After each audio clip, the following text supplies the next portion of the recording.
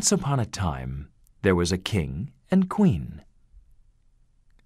They lived in a big castle. They did not have any children, but they wanted a child very much.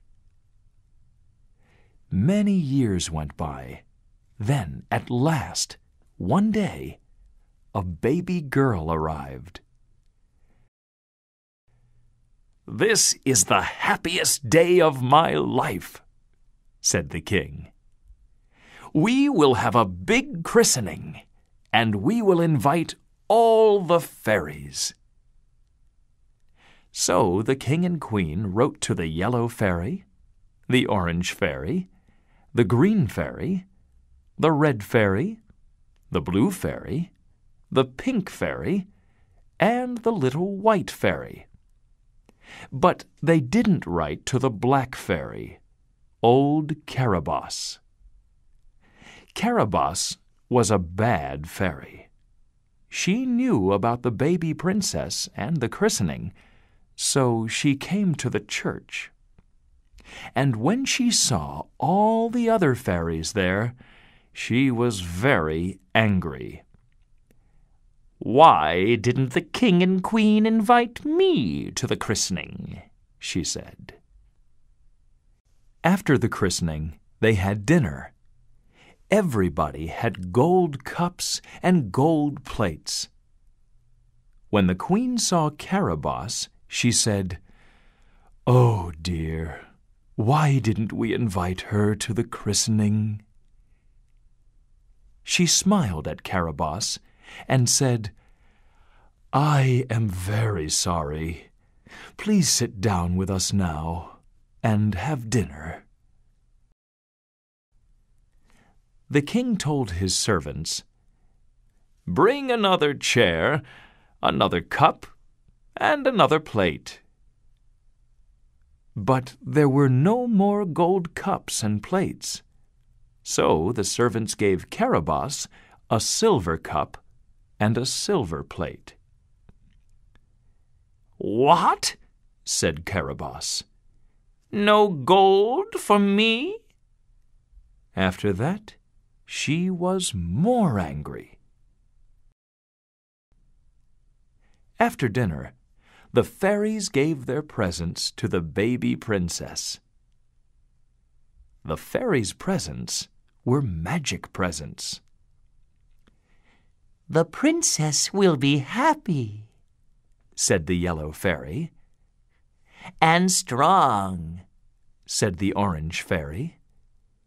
"She will be beautiful," said the blue fairy. "And kind," said the green fairy. The red fairy said, "She will have many friends." But the little white fairy didn't say anything. She looked at Caraboss. "Old Caraboss is going to say something nasty," she thought. "I must speak after her.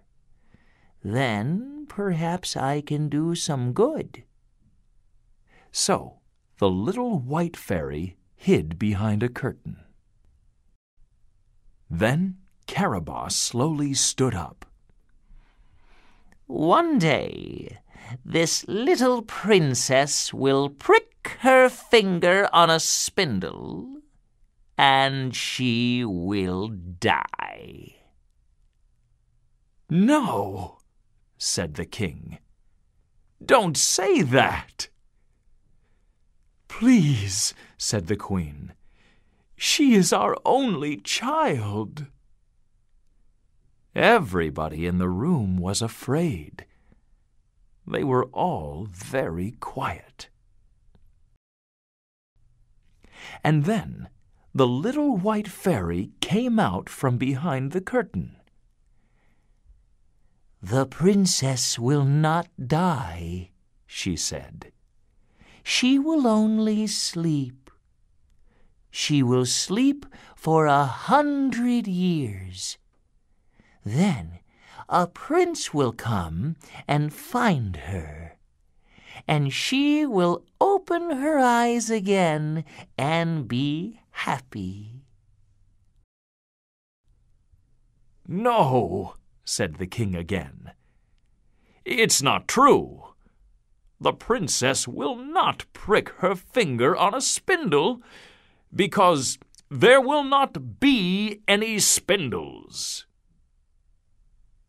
He told his servants, "Go and find all the spinning wheels in the country. Look in every house. Bring them here."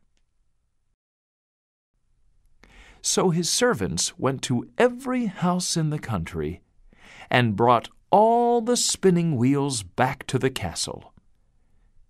Then they made a big fire and burned them. But they didn't find all of them. There was one old spinning wheel in a room in an old tower. But no one knew about it, so no one went and looked for it. Time went by. At last, the princess was 16 years old. She was a beautiful girl, happy, strong, good, and kind. Everybody loved her. One day, she was alone, so she began to look around the castle. It was a very big castle, and the princess went into lots of different rooms. She came to an old tower and saw some strange little stairs. "What's up there?" she thought. Slowly, the young princess went up the stairs. Then she came to a door. She opened it and saw a little old woman and a strange wheel. "Hello," said the princess. "What are you doing? And what is that strange wheel?" "It's a spinning wheel, my dear," answered the old woman. "Would you like to see it? Come closer and look." "Here," said the old woman. "Sit in my chair." "Thank you," said the princess. "You are very kind." She sat down and looked at the spinning wheel. Then she touched the spindle. "Oh, it pricked me! It pricked my finger." "Oh, dear," said the old woman. "Are you all right?" But the princess didn't answer. She only fell quietly from her chair onto the floor. "Oh, dear! Oh, dear!" said the old woman. "What's wrong? I must go and get help." When the king heard, he was very angry. "I don't understand. I said burn all the spinning wheels." "Oh, dear," said the old woman. "No one told me. My little room is in an old tower, far away from everybody." "We must find the little white fairy," said the queen. "She will help us." Then the king and queen put the princess on a gold bed, and they sat and watched her quietly and waited for the little white fairy. When the little white fairy heard about the princess, she flew through the sky in her magic coach. She arrived at the castle and ran to the king and queen. "Do not cry and do not be afraid," she told them. The princess is only sleeping. She will sleep quietly for 100 years. Then the little white fairy said some magic words, and everyone in the castle went to sleep. The king and queen, the lords and ladies, and all the servants. Even the king's horses and the king's dogs. You must all sleep for 100 years, said the little white fairy. Then the princess will not be alone when she opens her eyes again. The little white fairy walked through the castle. It was all quiet now. Then she went out and closed the big door quietly behind her. And the princess and all the people in the castle slept. Tall trees and grass came up all around the castle, so no one could see it. For many years, no one visited the castle. Then, one day, after 100 years, a young prince came with his friends. The prince saw the forest of tall trees, but he also saw the towers of the castle far away. There was an old man on the road by the forest. "What are those towers in the forest?" asked the prince. "Is it a castle?" "Yes," said the old man. "But no one goes there. Some people say that it's a witch's castle. But others say that a beautiful princess sleeps there, on a gold bed." "A princess," said the prince, "on a gold bed. I want to go up there and see." "But you can't go through the forest," said the old man. "Oh, yes, I can," said the prince. The old man watched, and the prince went up the hill on his white horse. Then a strange thing happened. The trees began to open, and the prince and his horse went through easily.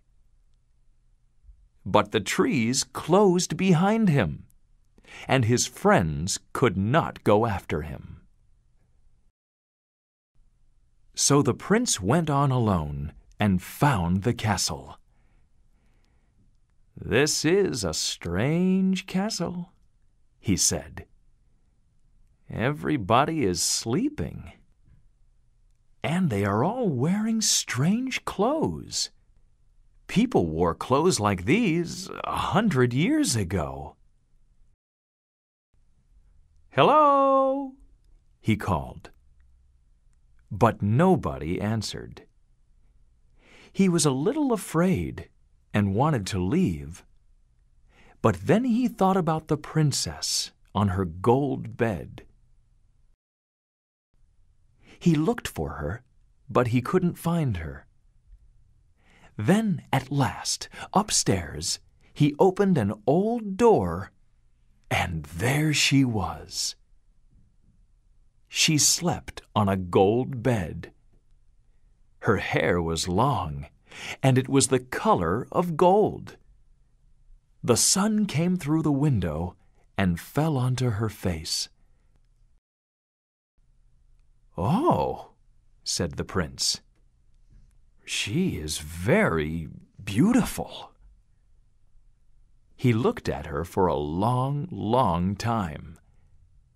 Then he put his hand on her hand and kissed her. Suddenly, she opened her eyes. And when the princess opened her eyes, all the other people in the room began to open their eyes, too. "Will you marry me?" asked the prince. "Oh, yes," said the princess. "But first I must eat something. I'm very hungry." "Let's go down, then," said the prince. "Let's all go downstairs. There is food on the tables, and it's warm." One by one, everyone in the castle opened their eyes. The king and queen, the lords and ladies, and all the servants, even the king's horses and the king's dogs. Later that day, the prince and the princess went to the church, and they were married. Outside the castle, it was summer. The grass was green, the sky was blue, and all the birds sang. And so the years went by. The prince and princess had 2 children, a little girl with gold hair like her mother, and a little boy with dark hair like his father. And they all lived happily ever after.